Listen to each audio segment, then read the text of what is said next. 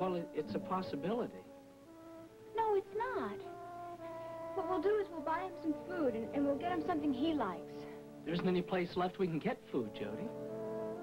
I know. We can't go back to the general because they've probably seen our picture in the paper, even if we did buy the last copy. Yeah, some pictures, huh? Well, we actually don't look bad side by side there. Hey, I got an idea. Where are you going?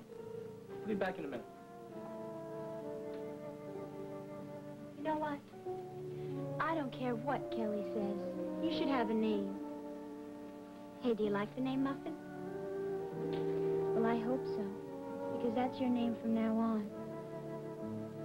So please get better, Muffin. I hate to see you sick. Kelly?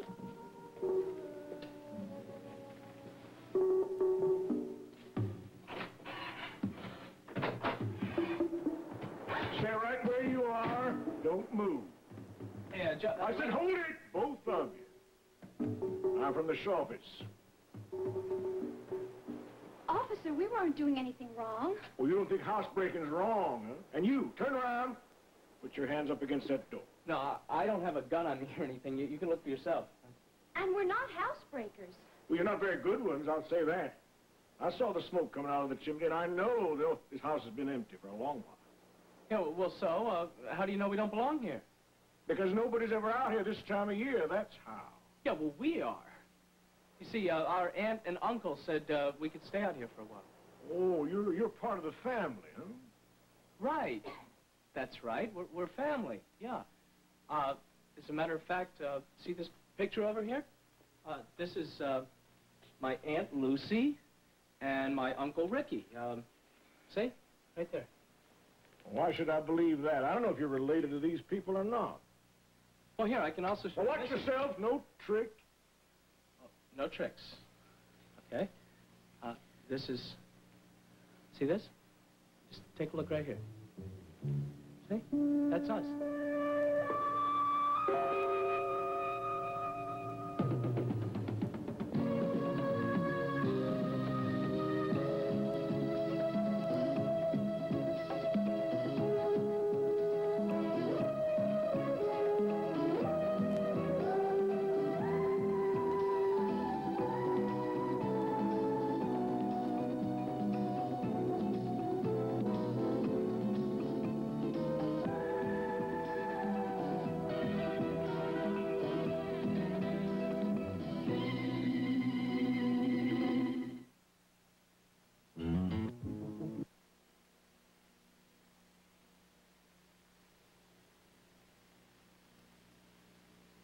Well, it sure does look like you two. Well, it is us. You see, we are members of the family. Why else would they have a portrait of us around? Yeah, well, I guess that makes sense. Well, gee, I'm sorry, but you never know, now, do you? No, I guess you never know. Do you, Ethel? Yeah, that's right, Fred. That's just the same, you know. Now, it is my job to look after these houses when the folks are away in the winter. Well, officer, let me be the first one to tell you that you're doing a wonderful job. I mean, my Aunt Lucy and Uncle Ricky are going to be really pleased. Well, I hope I didn't scare you too much. Oh, don't mention it, officer. What'd you say your name was? It's Glover. Officer Glover. Well, I mean to tell you that my Uncle Ricky is really tight with the mayor of this town. And next time I see him, I'm going to tell him to put in a really good word for you, you know? The mayor, now the town supervisor. Oh, that's what I meant, the town supervisor, right. Well, as long as I didn't scare you too much, that's all that matters. No. I guess I'll be going. Okay. Well, is something the matter with your dog there? No, he's just a little sick. But he's going to be all right. Well, I guess I should have known a couple of housebreakers would never bring a dog with them. That's right. Well, you kids enjoy yourselves. And I hope you've got plenty of wood for that fire, because it is not going to get any warmer around here. Careful, partner. Well, so long. You bet, Officer Glover. Have a nice day now. Bye now. Oh, you are my hero. Oh, that was was quick thinking, wasn't it? Yes. You know, I just wanted to see what those two pictures looked like side by side in a frame. I never knew they were going to come in handy like that. Fred, you're a genius. Fred? Where'd you get the name Fred? Same place you got the name Ethel. But you know what? What? It doesn't matter what your name is. I think you're terrific.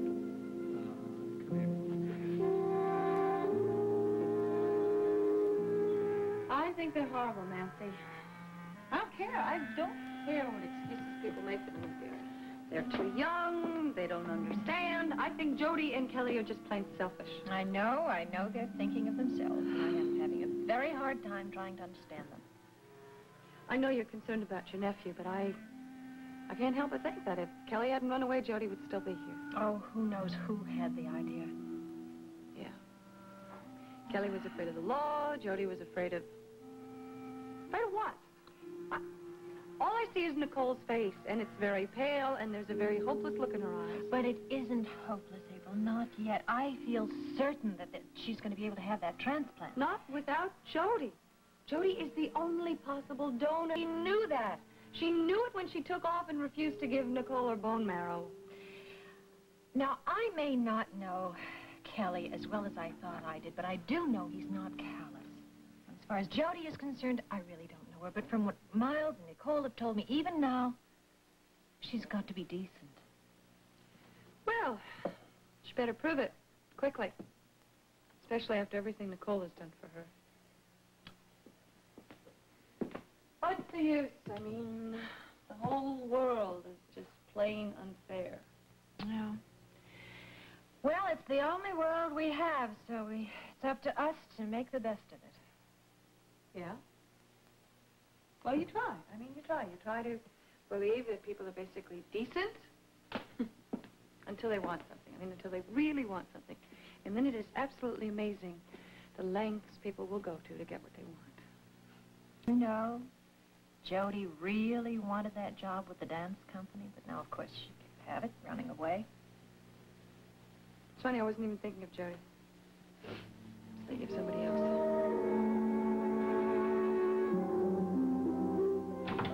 Well, that certainly didn't take very long. Mike, it's a waste of time coming down to the courthouse. I told you it was going to be one of those cases that would take either 10 minutes or drag on for 10 days. Unfortunately, it was the former. Wish all of our cases could be solved that easily. To say nothing of our personal problems. Well, some problems have quick solutions, Draper. Not the ones I'm thinking about. Oh, Logan, good morning. Oh, Logan. If you came to be a spectator, you missed all the action. Oh, yeah, Draper told me he had a toughie today. He picked me up and gave me a ride down to work this morning. It wasn't as tough as we thought it would be. Mike, everybody is settled out of court. We could have phoned the whole thing in. Oh, well, I'm glad to hear that. Could I buy you lunch? He wants to buy us lunch. What's the catch? Catch? Moi? No, I could pick your brains if it'd be all right with you. I could use some information about Seward, Paxton, and Whiteside. Seward Paxton? What's your interest in that? Oh, Mike, I didn't say anything. Logan's been putting out some feelers to some big law firms outside Monticello. Well, inside Monticello would sort of defeat my purpose, wouldn't it? You're kidding. Are you still thinking of leaving town? If the job is tempting enough, yes. I know I've got a good thing here as district He's been in attorney, touch with Seward, Paxton, and Whiteside. It's ironic, isn't it? I mean, you and I wanted the job, and now he's going after it. That same job is open again, the head of the criminal division? Still open, at least that's what Mr. Seward says. Oh, you've already spoken to I Seward. was on the phone to him 5 minutes ago. He asked if I'd be interested in the job, and I said yes, I would.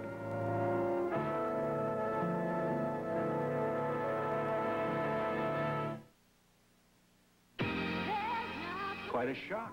Yeah, I'm surprised, too. I thought you'd gotten this nonsense about leaving Monticello out of your system. You promised us that if you won the case, you were going to stay. I didn't promise you anything. But you did win custody of Jamie. Seems to me you've got everything you want here. Well, not quite everything. Yeah, I mean, I might have steered my career in the wrong direction. I mean, yeah, I can be district attorney of Monticello for the next 3 years, but if I'm going to make that million, New York's the place for that.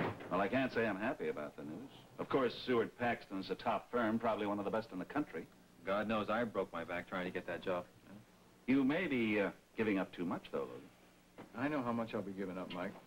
For one thing, two of the best friends that I could ever hope to have. But I won't lose the friendship. It's just going to be more difficult to drop in court and see how you're doing. Well, I really think you ought to think it over, Logan. You're making a big mistake. You never know. Might not even get the job. They take one look at me in New York and decide they want somebody else. Oh, I doubt that, Logan. Not if they consider your record and your talent. But to be perfectly honest, I think you'd like them, too. They're good people, and they do an excellent job for their clients. Come on, Mike, urge him. Well, frankly, if you're determined to leave, it's about the only job I'd want you to take. But I still think it's the wrong move.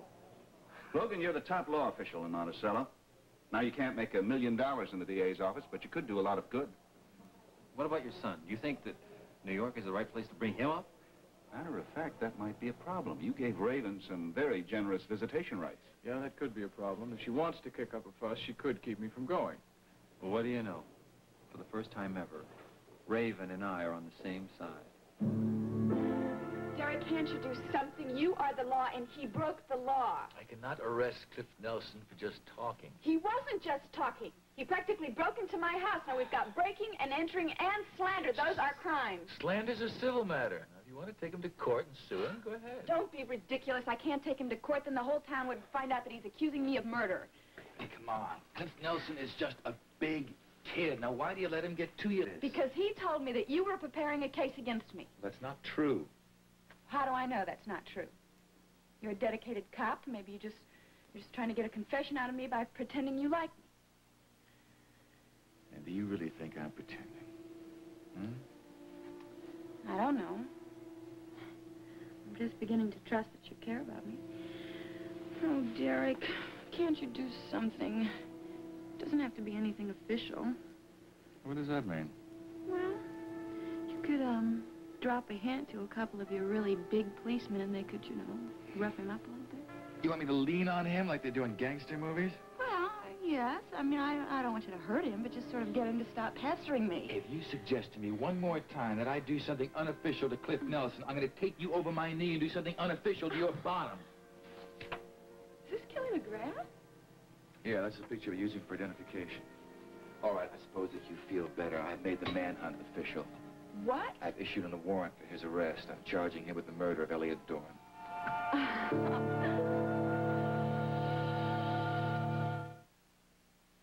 Derek! Derek, you've made me the happiest girl in the world! Well, that's not why I had the warrant issued. Now, will you get off my desk? I know that Cliff Nelson knew about this arrest before he came to see me. I bet he was making a last desperate attempt just to try to pin it on me. Well, now maybe you'll stop worrying about this so much. It's not an airtight case, but it's as good a case as we can get without having an actual confession. This is fabulous. I knew he did it the whole time. He had that awful fight with Elliot, and then it was his puppet that was used as a glove to hide the fingerprints. Well, we're all pretty sure that he committed all the attacks, even though Molly Sherwood wasn't attacked with a knife. No doubt about it. I knew you could do it. Well, we had some pretty obvious facts. You're brilliant. Oh, well, now, Logan has to take it to the grand jury and get an... Does Logan agree with that? Yeah, he does. Well, then there's no problem. Chief, yeah, come on in, Calvin. You got something about the runaways? Yes, as a matter of fact, I have. Great, great. I can't wait to hear Well, it. you're not going to hear anything.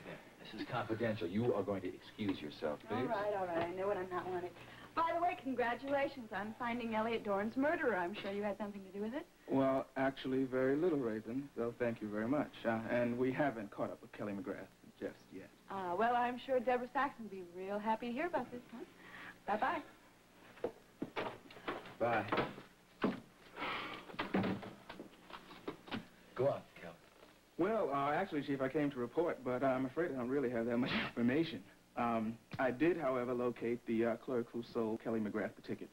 He remembered that there were two young people, and he remembers their destination because he picked it himself. He did? Yeah, he says the man asked him how far they could go for $60, so he figured out it was Philadelphia. I suppose that's something. Well, I think it may be a little less than meets the eye, Chief. You see, they probably got off the bus in Philadelphia and could have hitched almost anywhere from there. Yeah, by now they could be out to sea. As a matter of fact, there may be more truth than poetry in that phrase, Chief. You see, the ticket clerk, he remembers something that Kelly and Jody were discussing. What? He said they were talking about going to the ocean. The ocean? That would be the Jersey Shore. I got a map here somewhere of that. Yeah. I don't plan to be at the hospital till late this afternoon. Jeremy, I just cannot go on neglecting my patients the way I've been.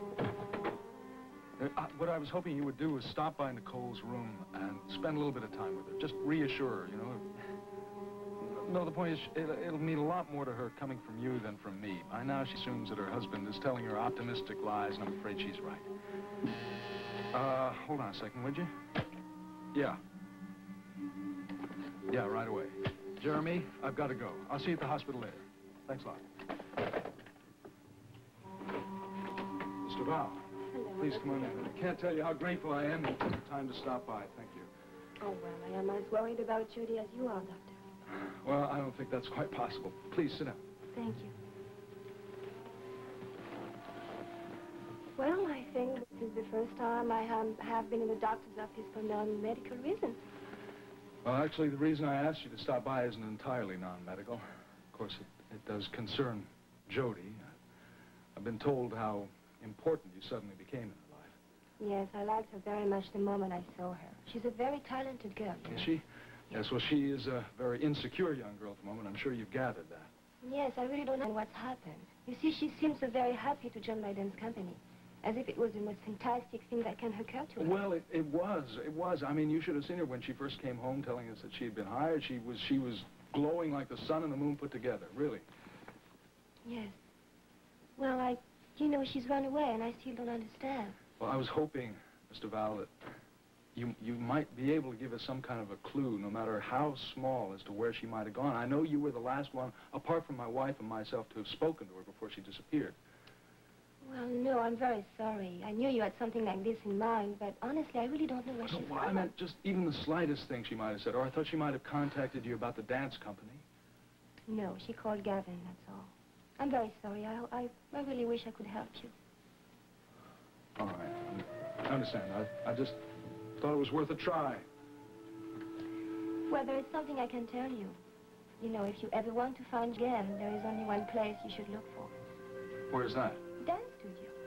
Dancers are always attracted by dance studios, as if by magnets. Sooner or later, she would show up in one. Well, that's trouble. Later it would be too late.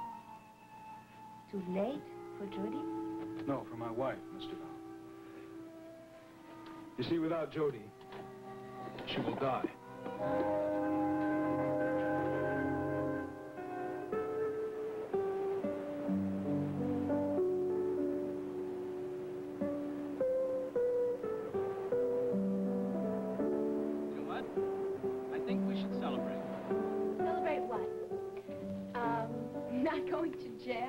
Well, sure.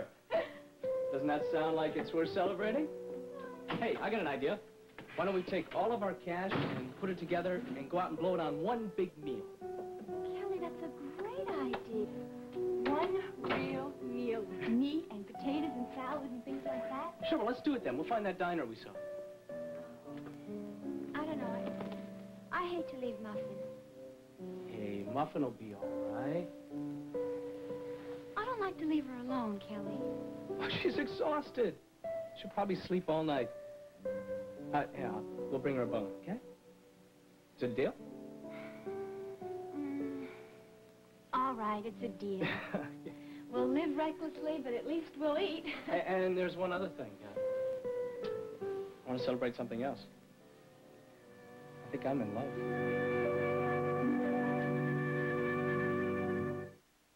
Oh, Jim. I want to thank you for coming by this morning. I really appreciate it, especially considering your very busy schedule. I always have time for friends. April, are you sure there isn't anything I can do for you? No, nothing. Thanks. Okay. I'm going to see Nicole later today. Can I do anything at the hospital for you? No, I don't think so. I plan on going back there myself this evening. Hon, are you sure that you... Never mind.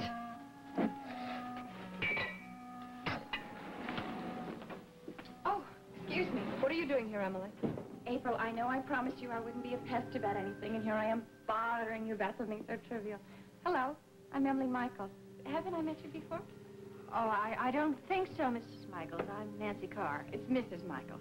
I guess I'm going to have to make sure people start calling me I thought that. I told you I didn't want... April, please don't get so angry. It was just the silliest little thing. I went to light my stove, and I realized I didn't have a match in the place. That's just right there in the basket on the table. Take all you want. There's enough to keep you supplied for months. Thank you. It's really very kind of you. You know, I am sure I've seen you. Oh, Emily. I know where it is. I've seen you on the WMON news, isn't that right? Yes, temporarily I'm there until Nicole Drake comes back. Well, isn't that interesting? I want you to leave. You promised me that you would not bother us, and I intend to hold you to that promise. Our friend isn't very hospitable, is That's she? enough, Emily. Don't mind her, Mrs. Carr. April and I are really the best of friends. We're going to even get closer in the future, If aren't you we? don't leave this house within the next 2 minutes, I swear I will throw you out. I swear to God I will. Well, wouldn't want that to happen. So I guess I better leave. Goodbye, Mrs. Carr. It was nice meeting you. And I'll look for you on the news tonight. As a matter of fact, I can give you a news flash. Did you know that April's husband's going to be a father again? And I'm the mother-to-be.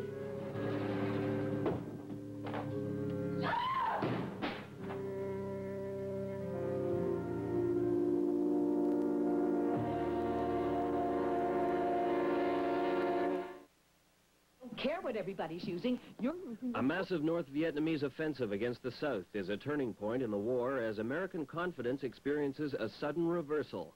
The 10,000-day war, tonight on CBC. Hello, I'm Hannah Gartner. Stay tuned for Take 30 Forum as we examine children in the first 3 years of life. What they learn, what they can be taught.